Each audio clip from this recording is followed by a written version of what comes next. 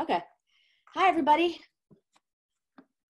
Good. We've got the wave down. Excellent. Since this is my one opportunity to really directly talk to you about the science, I did want to say a little bit more about, sort of the way that neuroscientists are now conceptualizing what mindfulness training is and its utility for high stress, high performance groups. And I would consider law students among those individuals, especially at this particular moment when we're trying to keep our heads together and keep everything going and make sure our academic investment is steady, even though a lot is unsteady in our lives.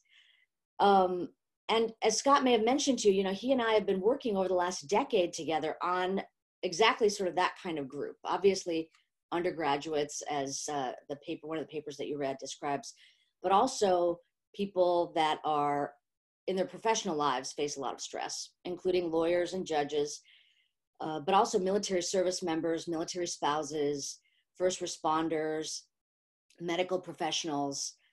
The list sort of goes on and on. So the work that I'll share with you today is going to I want to tell you a little bit about me and the work that we do in my lab, because I know none of us are on campus, but just so you know, when we are all back, hopefully that will happen, my lab is very close to the law school, and we do conduct brain imaging studies on mindfulness.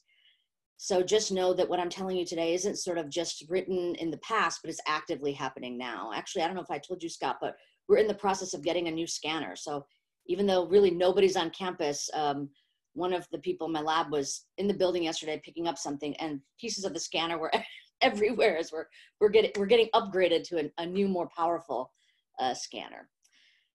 Okay, so I'll just start out by telling you guys a little bit more about work in my lab. Frankly, this slides are just an aid to just get through the discussion. We don't really need to see them. So just to back up, so in my laboratory, I'm a cognitive neuroscientist, which means that the work in my lab is interested in understanding how the mind is instantiated within the hardware of the brain, so to speak, and in particular, how it is that this important brain function of attention actually is taking place. Like, what are its functional properties? So we use a variety of different techniques, like functional MRI, as I mentioned. It's just kind of like it's like a scanner you might go into to get your knee or your back scanned, to make sure it's healthy. But we have specific software that allows us to track brain function by tracking blood flow in the brain. And so we use functional MRI, we use electrical recordings, EEG, and behavioral tasks to tap into how attention works. And after doing this, since my graduate school days, which are long, long ago, and then, of course, being a professor, what we realized is that, as you all know, attention is incredibly powerful, extremely powerful. It's needed for every single thing we're doing, including your ability to hear my words and comprehend what they mean, right?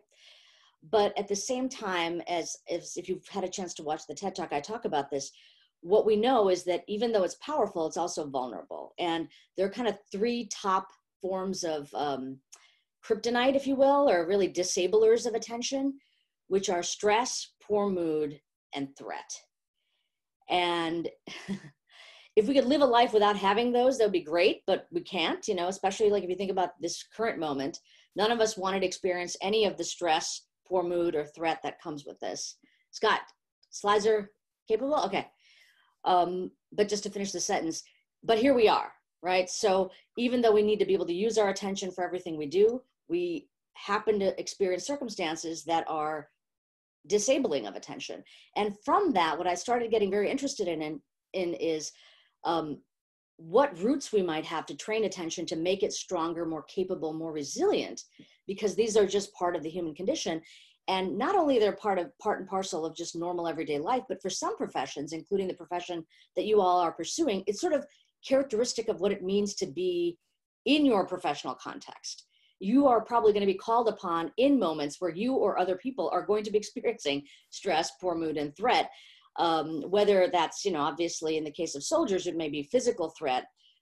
In the case of the people that you would be encountering or you yourself might experience, it's obviously the sense of psychological threat or psychological safety that we see. And the brain does not care if it's physical or psychological. It responds sort of the same way. So mindfulness training became a powerful tool that we started pursuing as a cognitive training tool.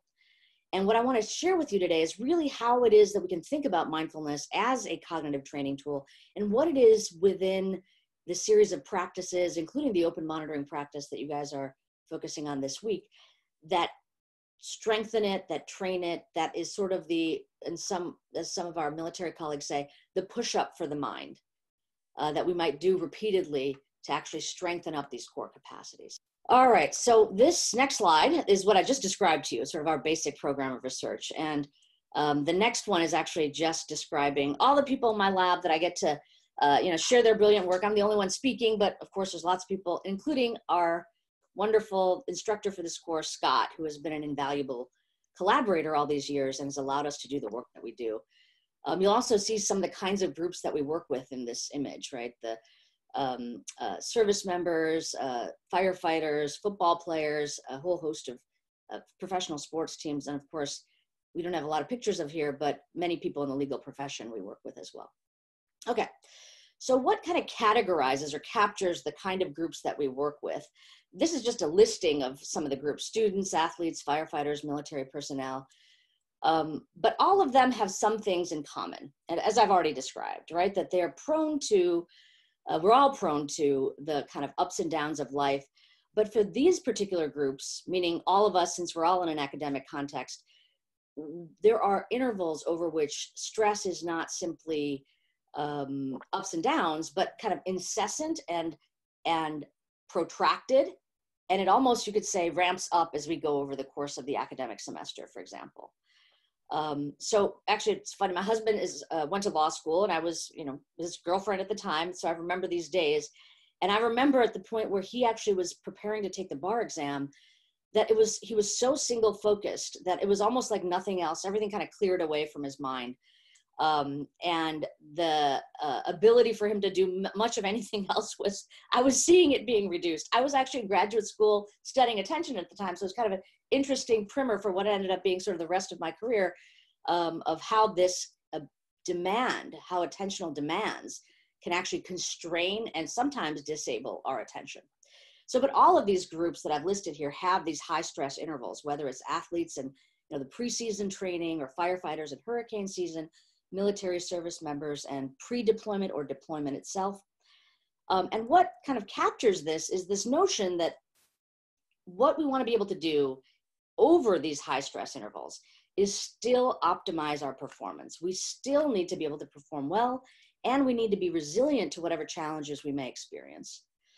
And not only do we need to get through the whole thing, we need to be successful through it. We need to keep our ability to perform well kind of steady throughout, no matter what demands are coming at us kind of piecemeal, but also as they may increase over the course of, let's say, an academic semester. So there's high demand and high stress circumstances. And because all of this is happening, we end up being extremely time pressured. We don't have a lot of extra leeway to try to explore new things, etc. So even if, for example, you decide that, I'm so stressed right now, it'd be so great if I could go on a 1-month mindfulness retreat. Yeah, good luck with that, right? That's not going to happen. In fact, finding 15 minutes in a day where you might be able to practice things that may be beneficial are not always available to us. So that's just to say, this is the nature of the kind of groups that we work with and that I want to share with you today in terms of the research. So here's what I would like to share, and it's going to be fast. So I'm going to probably skip slides. I'll go over stuff. I'll kind of condense across multiple slides, but not to worry. It's essentially captured in this overall roadmap, and the next slide that'll give you sort of the take-home messages. So we'll talk about what mindfulness training is, and I know you're all familiar with it already, but really the way I'll talk about it is that how it's related to this notion of training the mind, training the brain, and strengthening attention. And we'll talk about why it's useful, which I think you all already kind of get the sense of this through your pursuit over this semester on the topic. I want to kind of back up from that to just ask a more general question: is, does it work? Meaning, if we put our effort into training ourselves and training our minds, what's the evidence to date that this is an effective use of our time? And it's a very brass tacks kind of question, does it matter? And I will try to give you a sense of, at least in this moment, why we do think it matters, and why we think it matters even for people that have very little time, because it provides such key strengthening of these capacities that become vulnerable over stress. And then we have been pursuing, Scott and I, and the work in my lab has been pursuing best practices. So if you're going to do it, what is the most time efficient, accessible, scalable way in which you can get the core workout, so to speak, and get benefits from the training? And I do want to share some of that with you, because I think that then it becomes not just a great idea, and if I have time, sometime in my life, I'll do it. But like, look, this is the minimum effective dose that if I do every day, I will see benefits in my own life. And it gets you much more in the driver's seat of what may be possible for you in these high demand moments, high demand intervals, frankly. So the take home message will just be where we'll end up at the end of this talk. And I always like to give this slide because one thing I know as an attention researcher, and again, if you saw the TED Talk, you see me emphasize this, half of our waking moments, our attention is not in our present moment. So you're all sitting here, I see you, some, the faces I can see are looking attentive at me, but I know your minds are going to be all over the place. That's the natural nature of the mind. So if you're not here half the time, I want to make sure that we don't end up with you only getting 15 minutes worth of information. So here's where we're going. Try to stay with me, try to stay attentive. And here's what I'm going to tell you, that high stress circumstances compromise well-being, attention, and associated cognitive functions. So these are things that need attention to be able to work well. Situational awareness, what's happening right now? Can I read the room? What are the current demands that are required? Decision-making, planning, problem solving. And that resilience is trainable. It's not just a great idea or a capacity you happen to have or not have, but it's something you can actually pursue as bettering in yourself to make it more accessible. And that science, while encouraging, we have a long way to go, but I'm going to give you some highlights that might help motivate your ongoing engagement in mindfulness practice. All right, so let's start with this kind of image. And this is just to kind of paint the picture from an historical journey of where we're at right now. So 100 years ago, if somebody said, it's a good idea to get on your bicycle, just take off the back wheel and pedal as hard and fast as you can for 30 minutes to go nowhere, most people would say, you're nuts.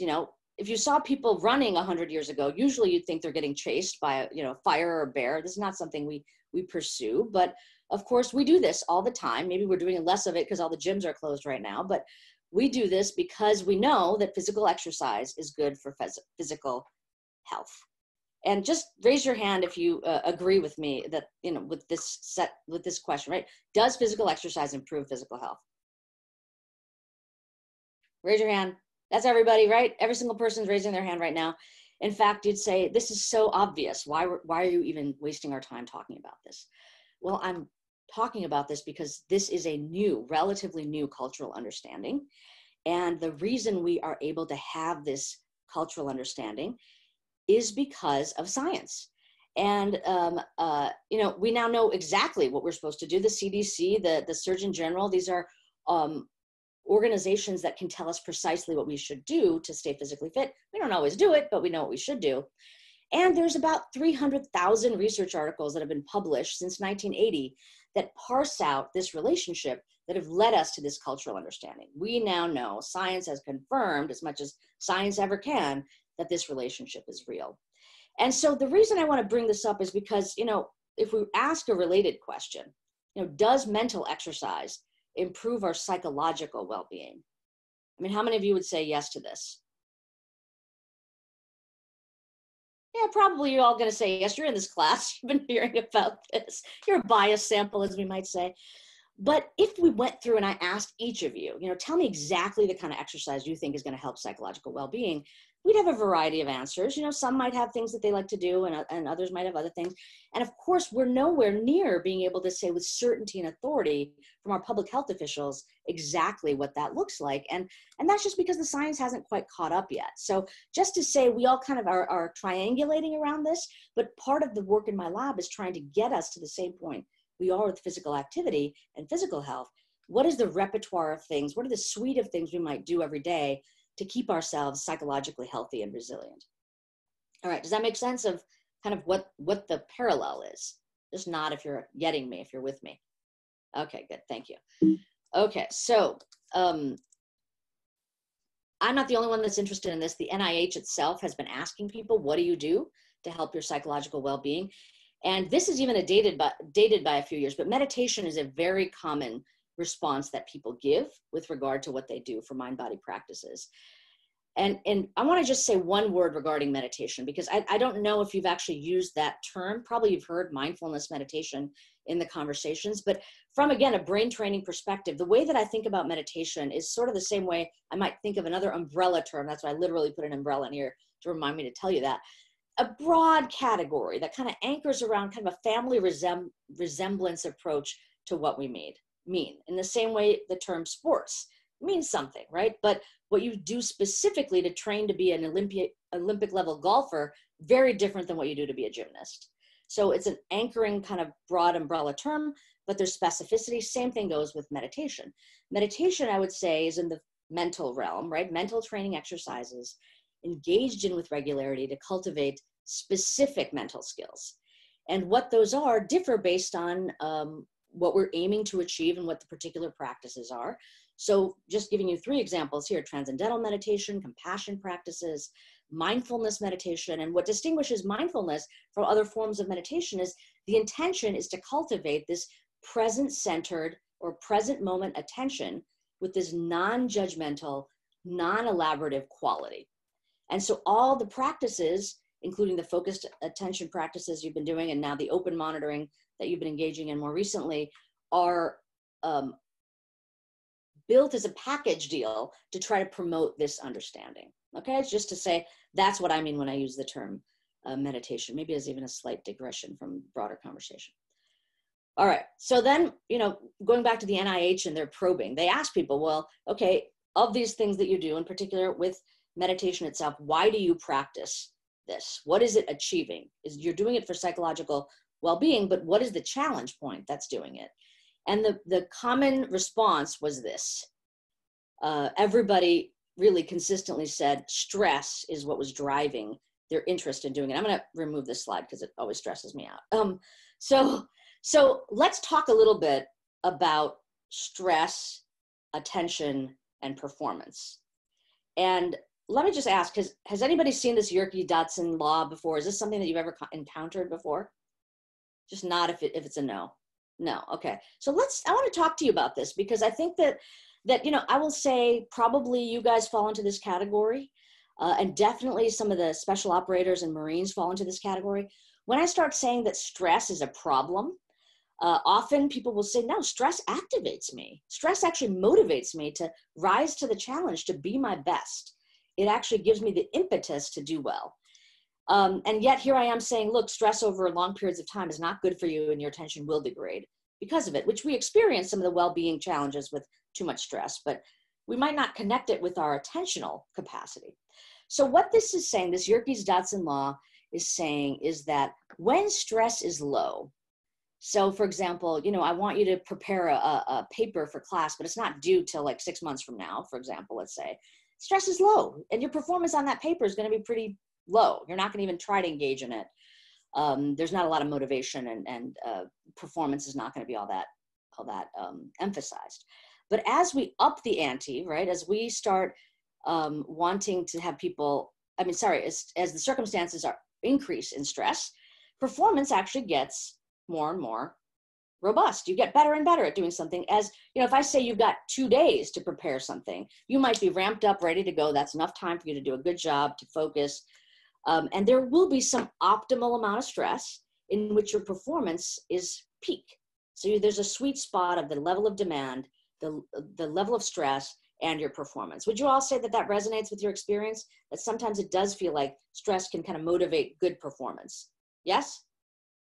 Okay. So I'm not going to disagree with you on that, just like I didn't disagree with the special operators and Marines that said that it activates them. But unfortunately, if you keep going with that level of demand and you push past that sweet spot, now all of a sudden you're in the distress zone and performance will be degraded. That may also seem sort of obvious. Like, yeah, I know that there's too much stress, like too much demand on me, maybe not just with the workload, but all the factors in my life that add to my stress levels. And I can see, yeah, my performance is going to be compromised. But here's the key point that I wanted to mention. If you have this optimal amount of stress, and you do perform well under it. For a short, not protracted, a very punctate period of time, it will help you. But even if it's that same level of stress, so nothing really changed, there's still a certain amount of demand, but you experience it over a longer period of time, now all of a sudden you're going to start entering into the distress zone. And I think that's also important to say, that even if it feels like, I've done this before, what's the problem? Well, you may have done it before, but everything that came before and everything that comes after may be actually pushing you into distress. So this is just to say there is this lawful relationship between how much demand there is on you, how much experienced of perceived overwhelm, which is what perceived stress is, and your performance. Does that make sense to you all? Okay. So, I think that I'm going to just kind of jump right into, since our time is so short, some of the studies we've done in military service members. But I did want to give you a sense that, this is a very poignant example. This is a photo project that was done with pre-deployment soldiers.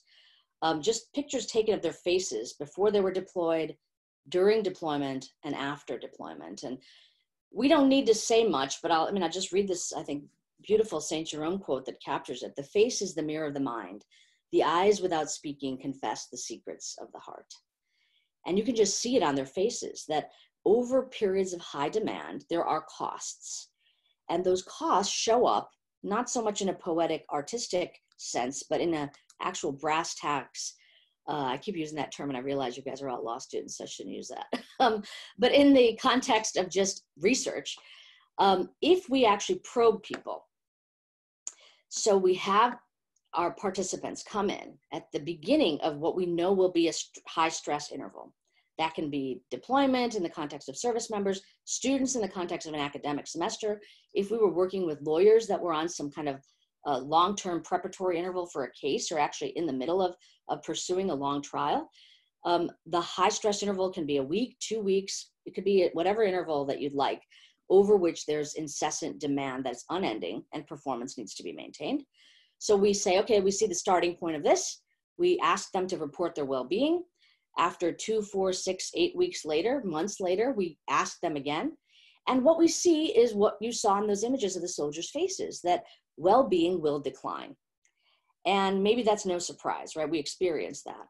And I just want to contrast that with what would happen, which is this dotted line of having no real chronic high demand interval that you're experiencing. So we might have little ups and downs around that, but we're not going to just overall start sliding down the slope. But that is what we see with high stress intervals. And I want to relate that now to attention, because this is our experience, our well-being, but we might not think of what happens to our attention as this core capacity we need to be able to actually manage the task demands of the high stress interval. But you'll see how it relates. So let's just take a moment and talk about attention. And Scott, tell me how much time I have left. We're going to go till 11:15. So allocate it however you'd like. Okay, great. So I think what I'm going to do is actually just talk to you about attention. And I think I'm just going to actually stop the share so I can see your faces. And then what I'm going to do after I talk to you a little bit about attention in probably the last 3 or 4 minutes is I want to describe to you the research that we've been doing with regard to attention. But what I want to do is actually describe 3 brain systems of attention that really parcel out what this system is. Now, when I say the word attention, if I kind of asked you, just, what does that mean to you? Some of you might say, well, maybe it has to do with focus or being able to concentrate, etc. But attention actually has multiple interacting capacities. And one metaphor that we use often with regard to attention is the flashlight metaphor. So wherever it is that you are directing that mental flashlight, you'll get privileged access to information. So if you're on a darkened path and you're walking and you direct your flashlight to the path, you'll be able to see clearly what's going on, and it'll help you so you don't fall, on any rocks or pebbles. But you pretty much won't have access to anything else around you, right? It's privileged access to just the path. And the same thing goes with the mind's capacity to pay attention. It's just like the flashlight. Wherever it is that you direct that flashlight in the external environment. So right now, if you're directing it toward your screen, you're going to get more information about, me and what I look like and my the words coming out of my mouth. relative to if you're trying to listen to something in another room or you're actually on your phone or whatever it is, right? You get that. But I want to also remind you that that flashlight is not just directed to the external environment. We can willfully direct that flashlight to the internal environment. And we do this very often. You might do it in the context of a mindfulness practice where you're checking in with the body, for example, but you also do it with regard to content knowledge you have and autobiographical personal memories you have. So if I ask you, it's 11 now, what did you have for breakfast this morning? Can everybody do that? You might be saying, oh, I forgot to have breakfast. I've been sitting in front of this computer for hours on end, whatever it is. But the point is just that what happened in that moment is that you probed your long-term memory. Actually, it is long-term memory. You allowed that information to arise, and then you were shining the flashlight on that to actually recall it back to yourself, okay? So you could do that for just content knowledge. You could do that for emotions. So what's the last time you experienced joy? You could do the same thing, joy, and you experience that in the moment because the flashlight is shining on that. So that's what we call the orienting system of attention, and that is a very powerful brain system that we obviously use all the time. And I wanted to just mention that it's also the brain system that we think becomes problematic in psychological illnesses like depression. So with depression, what we think happens is that flashlight just keeps pointing to depressogenic thoughts. We even call it attentional rubbernecking, kind of like you just kind of like when you're driving down the road and you might see something you need to, like an accident or something like that, this kind of desire to go look back. Pointing the flashlight on depressogenic thought is prominent in people that suffer from depression. We don't usually think about depression as a disorder of attention, but actually, in fact, it is, because it's not allowing us to have control over where we're directing our focus. All right. So that's one aspect of attention, the flashlight or the orienting system. Another aspect of attention is something that I like to use the metaphor of a flashing yellow light, or like a caution light. When you're driving down the road, I'm not talking about a yellow traffic light. I'm talking about you're just driving down the road and you see a flashing yellow light. What does that typically mean? Usually it means just be alert, right? Pay attention. You might not know what the deal is. It might be a weird traffic pattern, or maybe there's children around, or whatever it is, but you are asked to be in this surveilling mode of watchfulness, very different than the flashlight. Right? Instead of broad, narrow, and privileging, you're not privileging anything. I would say this system is very much aligned to what we've been talking about, what you guys have been talking about with regard to open monitoring. So it's still an intentional system, but nothing is really going to be thrown out as irrelevant, and nothing is going to be necessarily held as particularly relevant till it captures your attention. And for example, if you're driving, you got to take action, right? So there's orienting, as we talked about the flashlight, alerting, which is this flashing yellow traffic light. And that system actually ends up being quite problematic in disorders like anxiety and PTSD. And what ends up happening with the alerting system is that everything sort of feels in one's life like that yellow flashing light, traffic light. It's like you're on this hyper vigilant, hyper alert perspective. So again, just to make clear that what we might have thought of as this psychological disorders aspect that has to do with our emotional state actually is tied to the way that our attention system functions, okay? And then the third type of attention is, I like to use the metaphor of a juggler. And this is something called the executive system of attention. We use that term executive because it's very much like the executive of a company. The job of the executive is not to do every single task, right? But to oversee what's going on. And just like that juggler, you have to make sure all the balls are happening, they're in the air, and none of the balls are dropped, to make sure that your goals and your performance are aligned. And often in disorders like ADHD, for example, the juggler is kind of not working all that well and balls get dropped. The goals and the behavior don't always align. So the reason I'm mentioning all three of these systems is because in the work we're doing with attention and mindfulness training, what we find is that under high stress circumstances, all three of these systems become compromised. You're more prone to having that flashlight point in the wrong direction, or not even know where it's pointing. Kind of you land somewhere and you don't know. You end up hypervigilant sometimes, where you kind of excessively watchful about what might be happening, and anxiety may emerge. And I think probably more critically, this impacts your ability to ensure that your performance and your goals are aligned. Okay, so what I want to do is just share with you the research we've been doing where we've taken individuals over high stress circumstances, and these are military service members. And what we have had to do is actually take mindfulness training programs that are mostly quite long, 8 weeks, 24 to 40 hours, where you're practicing 45 minutes a day. We're asking people to practice 45 minutes a day, which have shown wonderful results in the civilian medical context. We know that people, their bodies are functioning better. They have more resilience to physical disorders, for example. They have better physical health. Things like rheumatoid arthritis or high blood pressure are benefited from mindfulness training with these longer form programs. We know that the mind is benefited from these longer form programs. So for example, anxiety, depression, PTSD, ADHD benefit from these 8-week programs that are offered in over 700 medical settings around the world. And then finally, we know that relationships are also known to be better with mindfulness training of this sort. So in some sense, we know from the civilian literature that, and I'm saying civilian because I'm kind of contrast that with the military work that we've done.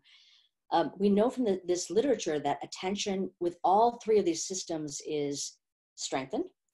And we know that there are improvements in the body's physical health, the psychological health of the mind, and our relationships. All right. But unfortunately, because this training program is so long, it's almost a non-starter to offer people in these high stress circumstances. Because I don't have I would say I myself, even though I study this and I know the benefits, I don't have 40 hours to give right now or 45 minutes a day to give. And Scott and I in our conversations and all of his wonderful work over these decades on contextualizing training and optimizing delivery so it's really most efficient and effective and minimizes time demands, he and I have pursued this training program where we've been able to condense the training down into about 8 hours over 4 weeks, where we offer people and ask people to do about 15 minutes of practice a day. And so far what we're finding is that the minimum effective dose, so to speak, is people that are practicing, I would say, I call it the sort of daily dozen, 12 to 15 minutes a day. And if you do that for at least 3 times a week, you're going to start being able to protect your attention and all of these corresponding and related functions. Okay, so that to say that once you know the basics of how to practice, the suite of practices, focused attention, open monitoring, for example, and then you commit to some period of time as you're able to, trying to achieve around 12 to 15 minutes a day, you will see benefits. All right, so let me just share just some of the more recent studies that we've done in the last kind of 5 minutes. No, it won't even take me 5 minutes because it's just a couple slides that I want to share with you. So this is a project where we offered this program called Mindfulness-Based Attention Training, MBAT, this 8-hour, 4-week program where we asked people to practice 15 minutes a day. We offered it to firefighters, Miami-Dade firefighters, but we were actually asking them to practice not during hurricane season, but actually before hurricane season. So we didn't expect that their attention would actually degrade over the 4-week interval of the training because they weren't in an excessively high demand interval. And we just asked them what their resilience was like. How are you feeling with regard to your own capacity to be resilient? And I'm just showing you here the results from that study. So what you should see, do you see the slide now again? Just nod, okay. So we had one group that got nothing and they remained pretty stable in their resilience. We had a group that got relaxation training. So another powerful tool that can be used to actually feel better in certain high demand circumstances, though these people weren't in a particularly high demand circumstance. No change in the relaxation group over 4 weeks. They maintained, they were stable over time. But the mindfulness training group significantly improved. The people that got this MBAT program reported feeling more resilient, suggesting to us that we were able to train resilience. And what was very interesting about this is that this capacity to be resilient corresponded with their core ability to pay attention. And the way that we track attention in my lab, just to remind you of, that these are objective measures. Now, when we go from resilience, which is subjective, and you say how resilient you feel, to attention, you can use performance-based metrics, brain-based metrics to see how well people perform in their tasks of attention. So you sit in front of a computer screen, you do a series of attentionally demanding tasks. We look at your accuracy and your response times. This is not something that you can just kind of willfully change your performance on. And over high stress now, people, by the way, the firefighters didn't show this. The firefighters looked stable over time. We still were able to see some improvement in their attention. But if we look at people over high stress intervals, their attention actually systematically and reliably declines, just like well-being declines. So when we move from people training individuals or high performance, high stress groups under kind of normal conditions to now under high stress conditions. So, if we had actually followed through with the firefighters and now trained them and offered them this research during hurricane season, we would have seen this for the group that got no training. They would have gotten worse. This is the pattern we see over and over again in pre-deployment military cohorts, for example. We also see the same pattern in students over the academic semester. So the question is, what happens if you give these same individuals that if we did nothing at all would look like this over high stress, a mindfulness training program over that high stress interval? And remember, we're willing to do this because we've really tried to make it the most time efficient program possible. And so the research I'm going to kind of summarize here in the last slide or two is just, we've worked with a whole host of people from the different military branches, right? We've worked with the Marine Corps, Special Operations, et cetera. And for all of these different groups, we've offered this 4-week training program with this requirement or request for 15 minutes a day under high stress circumstances. And what I'm showing you now is what most of them showed. So when we compare it, when we look at the no training group, they significantly declined in their performance, just as we'd predicted. But what was fascinating, and we've seen now over and over again in our published studies, is when they got MBAT, this mindfulness training program, they actually stayed stable over time. Now, most researchers would not jump up and down to say, hey, look, I did something and nothing changed. But it's important to us to say that this is actually quite powerful, because we know that if we do nothing at all, things will change, and they'll change in the wrong direction. People are going to get worse. So I wanted to just end on this note to say that this type of training is beneficial, not just broadly speaking in terms of stress reduction, wellness improvement, improvements for mind, body, and relationships, but really this core brain system of attention that we need for literally every single thing we do. And the kind of hopeful part was that for those individuals that already have strong attention, in this case for us it was special operators, they didn't actually decline over the no training interval, and they actually got better even though it was a high stress interval, because they had committed with real consistency to practicing 15 minutes a day for at least 3 times a week. All right. So I'm going to stop the share and just end now. And I'm sorry, I didn't really give any time for questions, but I hope that this gave you kind of a broad sense of the approach that we take in the kind of research that we do in my lab, as well as the value and utility of knowing what attention is, how it works, and how vulnerable it can be over these circumstances. I mean, in some sense, yes, if you experience it, it's in your head, but it's literally in your head. It is the way that your brain is functioning in these moments. And that there's a hopefulness, even as we right now are experiencing high stress. You should be confident, at least based on the research that we've done over the last decade, to say that even if I've never really given it a full try, if I start even now, while the demands are high, I can benefit. And it's not an inordinate amount of time, as little as 15 minutes a day in these focused attention and open monitoring practices that you can be expertly guided with Scott himself, can benefit your capacity to pay attention, which unfortunately we're all vulnerable to at this time. All right, so I'll just end there. And thank you. And just because it's such a treat to have you and to hear all that you've shared, let's take maybe a few minutes. Should you have a question over any of the things that Dr. Jha Amishi has spoken to, or that you just think about in general, before we then transition on. If you have a few minutes, Amishi, do you? Yeah, okay. Yeah, absolutely. Yeah, go ahead.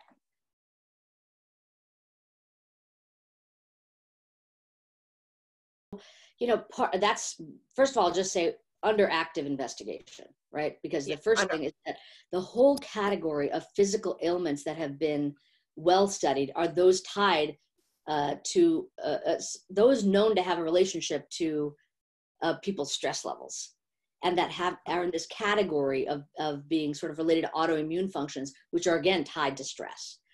So the mechanisms of action of how mindfulness training is actually benefiting those kind of ailments is still done through this same route. So if paying attention to our present moment experience can cut the cycle of rumination and worry, which adds to our incessant experience of stress, it may reduce stress-related hormones sort of circulating in our baseline blood serum, which then have this whole host positive cascade in the body to start allowing the body to heal itself. Because unfortunately, the onslaught of and presence of high cortisol in the bloodstream starts disabling the body's own repair systems, which can add to inflammation, which actually is what leads to a whole host of illnesses, including rheumatoid arthritis. So I just want to say that, yes, that we're working out the details on the exact mechanisms, but what seems to be key is that people, when they practice these suite of practices, if they're able to actually experience less perceived stress, which comes through better control of their attention, right? The flashlight isn't going to depressogenic thoughts. The yellow flashing light isn't just experiencing anxiety. Then you benefit from this cascade.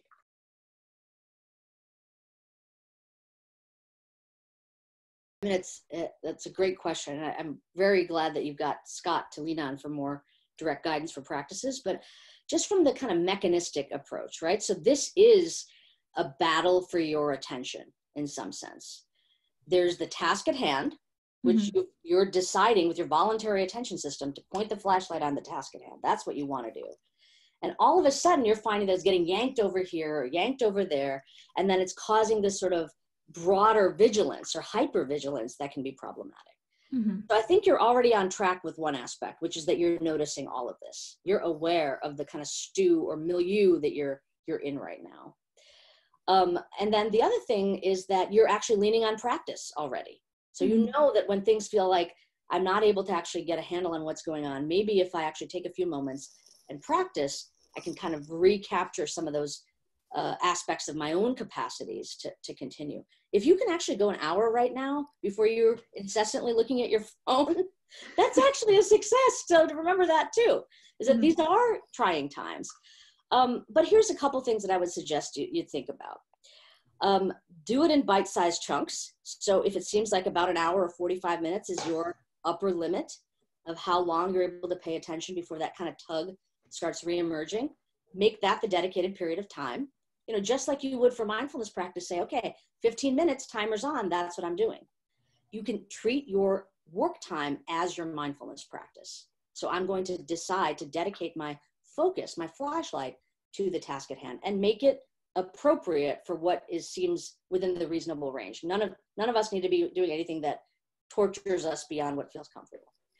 Now, after that period of time is done and you now are free to do whatever you want, and the urge to pick up the phone and look comes up, or turn on your browser to start reading the news, I want you to just remember that noticing component. And part of that noticing is also noticing not only our state as we enter this interface. Usually we're doing it so fast, we're already on our phone. We're already on the 10 bad news things that have happened since the last 45 minutes, right? So I just say, again, a time to practice your engagement with technology mindfully. Notice yourself picking up the phone, noticing what apps you're going to go to, notice yourself kind of reviewing it. And here's the important piece. Before you even start engaging, just keep one question in mind that is really back to the juggler, the central executive.